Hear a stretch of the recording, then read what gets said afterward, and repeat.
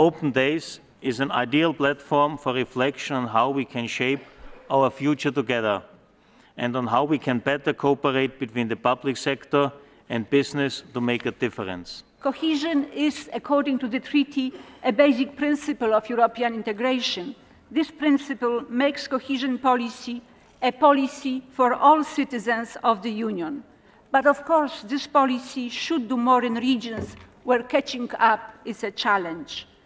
L'Europe est confrontée à une période de transformation qui résulte d'une part de la crise qu'elle a dû traverser, qui porte effectivement des conséquences en matière de chômage, d'inégalité sociale.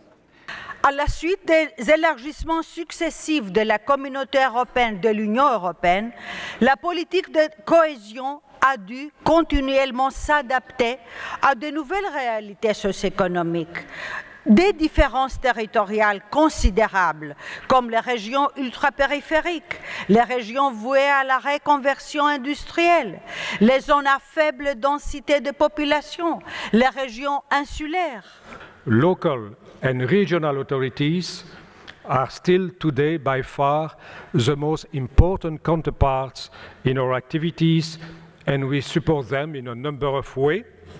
Of course, by direct loans, we lend directly to regions and cities, but also through co-financing activities, partly funded from the EU structural funds, via technical assistance, and also, more recently, with the help of financial engineering.